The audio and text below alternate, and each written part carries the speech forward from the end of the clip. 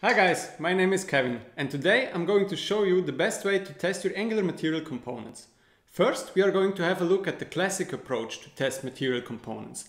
Then we are going to dive into harness testing, which is a much nicer approach to test your Angular material components. Sounds good? Let's do it.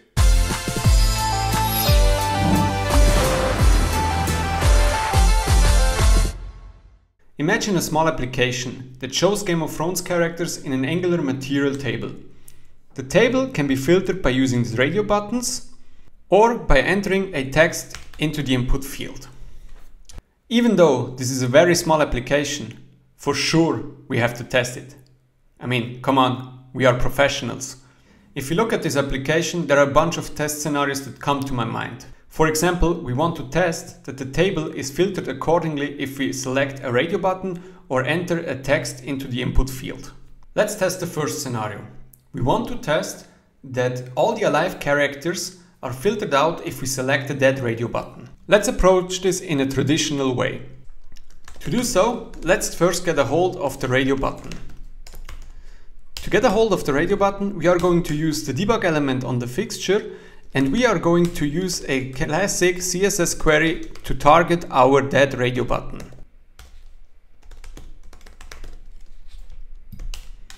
So we query the radio button by its ID, which is called dead filter. Once we got a hold of the dead radio button, of course, we are going to click it. So we are going to click on its native element. Once we clicked on the element, we are going to get a hold of the material table rows because we want to assert that the rows were filtered accordingly. To do so, we again use the fixture.debug element, and this time we are going to query all the rows, not just one element but multiple elements. So we are going to query the material table and then the table body and all the table rows. To ensure that the material table gets filtered correctly, we are going to run our assertions. So we expect that the rows length is equal to 5. Why 5? Because in the running application we can see if we apply the dead filter, the material table is filtered down to 5 characters. So let's run this. If you run this test, it fails.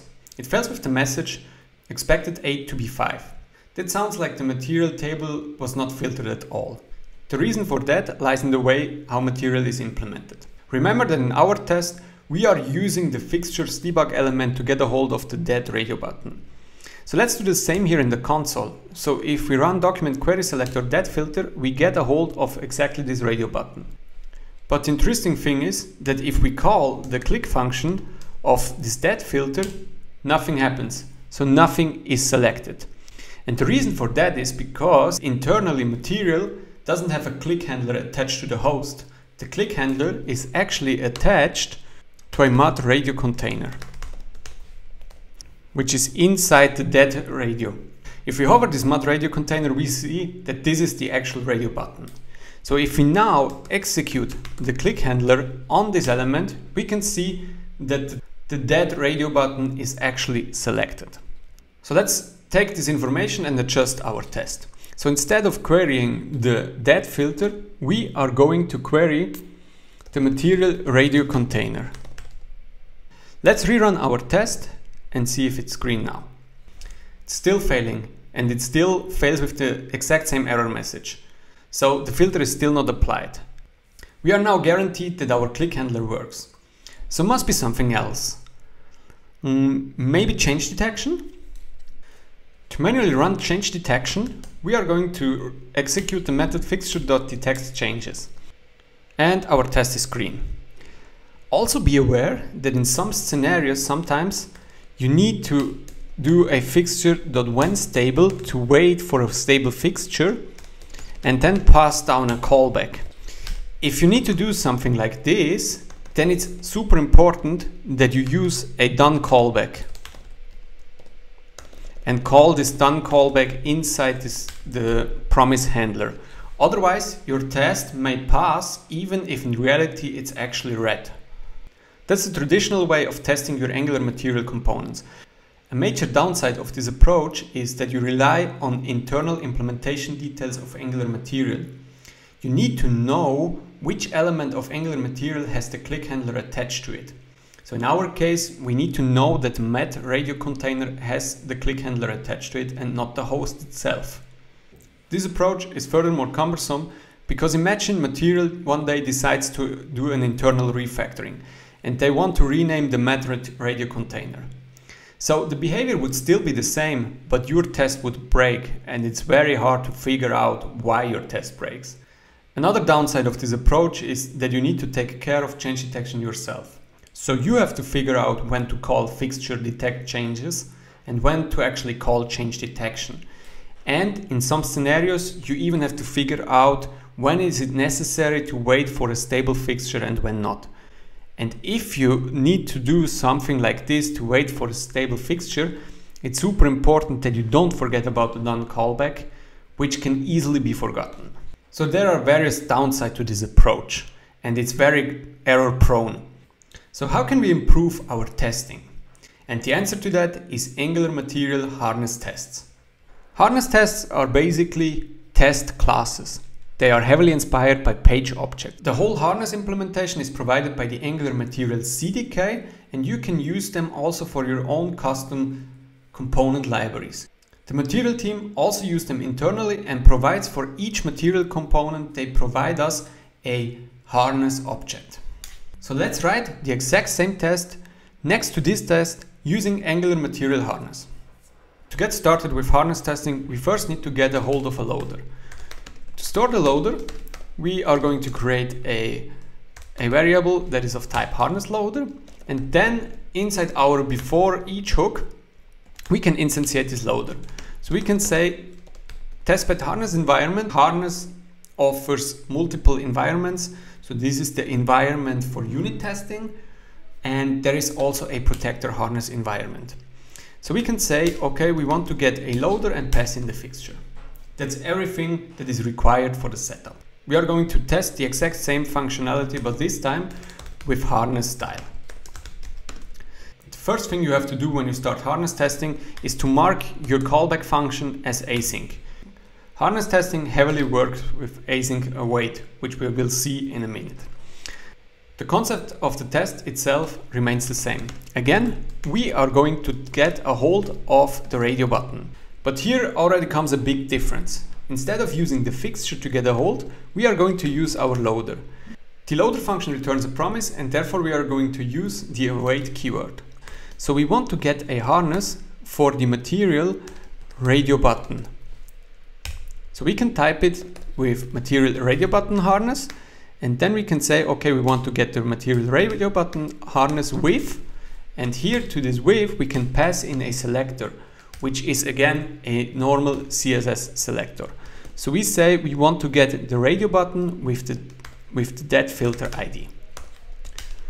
Instead of using a CSS selector, we can see that the Material radio button harness also offers us a radio button harness filters. And these harness filters have like various options, for example, label. Let's quickly check that out. So we can see that the radio button harness filter also offers us a label or a name. Instead of querying the correct radio button by the selector, we could also query it by label or name. Next, we need to get a hold of the table. And again, to get a hold of the Material table, we can just call our loader and get the harness and then call Material table harness. And since we only have one table on the page, there is no need to actually use the with function and pass in a selector. If you only have one, the harness object will return the one that is on the page. We got a hold of our radio button and we got a hold of the table. What we now want to do is to select the dead radio button. To do so, we can use the dead radio harness, and we can already see that IntelliSense is so nice that it gives us a couple of functions that are provided by the harness object. So we could blur the button, we can check it, we can focus it, we can get the ID, get name, get value, and so on. All this is provided by Material. And imagine if they now change internally something, then they would also adjust their harness and you never have to care. So it's completely encapsulated and abstracted away. So in our case, we just want to check the button, and therefore we call the check function. Again, this returns a promise, and therefore we are going to use the await keyword. Another nice side effect about this check function is that internally the harness objects care about change detection. So we don't have to care about change detection anymore, which is great, because this reduces the complexity of our test by so much. The last thing missing is to actually run our assertion. So we can write expect table.get rows. Again, the table offers us multiple functions, header rows, footer rows. We could even get the cell text by index or by column name, but we want to get the rows. And then dot length. And we expect them to be 5. Let's run this. And it's green. So let's again compare those two tests. If we look first at the harness test, it's pretty readable. It has a natural flow. So we get a hold of the radio button, we get a hold of the table, we call radio.check, and then we expect that the rows are of length 5. While on the other hand, the classic test is much more complicated. We also get a hold of the radio button, but the way we get a hold is already more confusing. So why do we have to query the mat radio container and cannot just query the radio button? Then next we also need to say on this line that we want to click on the native element, which is again a bit of boiler code that makes it less readable. Then we have to call the detect changes and eventually when stable and handle this. Then again, to get the rows is much more complicated, and another downside is that we again rely on material internal implementation details. Harness testing is pretty epic. Material provides harness objects for all their components. Harness testing allows you to write more readable, more maintainable tests, and you don't have to care about change detection anymore. You don't rely on internal. Your tests are stable, means they will not break if material does some internal refactorings, and it's just more fun to write them. If you like this video, don't hesitate to also check out my blog post on Test Your Component with Angular Materials Component Harness, which is available on Medium. Also make sure to subscribe to my YouTube channel or to follow me on Twitter. Twitter is usually the place where I post updates about new things in front-end technology, new blog posts, new open source libraries, or new video tutorials. See you next time.